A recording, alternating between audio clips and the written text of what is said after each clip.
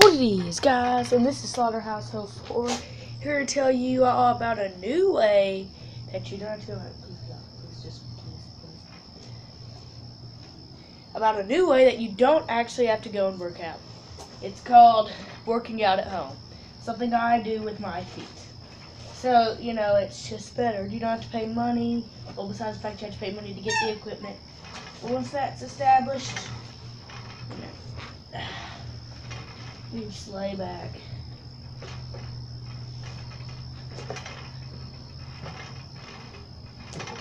You just work out. It's easy.